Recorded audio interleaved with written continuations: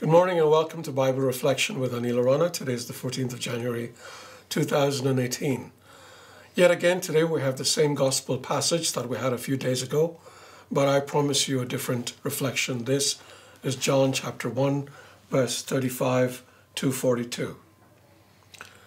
The next day John again was standing with two of his disciples, and as he watched Jesus walk by, he exclaimed, "Look, here is the Lamb of God." The two disciples heard him say this, and they followed Jesus. When Jesus turned and saw them following, he said to them, "What are you looking for?" They said to him, "Rabbi," which translated means teacher, "where are you staying?" Jesus said to them, "Come and see." They came and saw where he was staying, and they remained with him that day. It was about 4 o'clock in the afternoon. One of the two who heard John speak and followed him was Andrew, Simon Peter's brother. He first found his brother Simon and said to him, "We have found the Messiah," which is translated anointed. He brought Simon to Jesus, who looked at him and said, "You are Simon, son of John. You are to be called Cephas," or Kepha if you want to be correct, which is translated Peter. This is the gospel of the Lord. What are you looking for? Jesus asks this question of his apostles. It is a profound question, especially for the seeker of spiritual truths. Jesus wants to know what they are seeking, and the reason it is an important question is because the answer will determine the route they will take in life. Let me explain.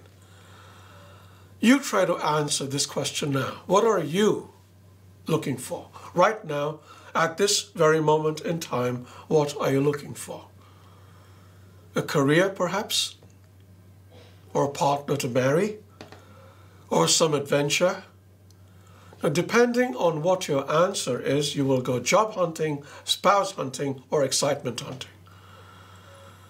Now, any of these are valid things to look for in life, but considering that you're watching this reflection, one suspects that they might be an additional something that you are looking for, a bigger purpose. After all, there's got to be more to life than a career or a marriage or getting kicks from scuba diving. And what you might be looking for, without even realizing it, is God. To quote an often quoted quote, oh, did that sound weird? Never mind.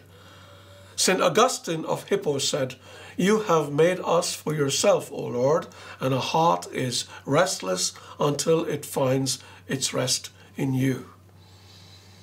Is your heart restless now? Are you looking for God? Well, God has found you. Do you want to know his name? It's Jesus, but don't take my word for it, or even his.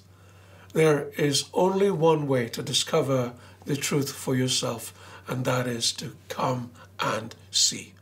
And when you do that, you will discover the truth, and the truth shall set you free. So again, what are you looking for?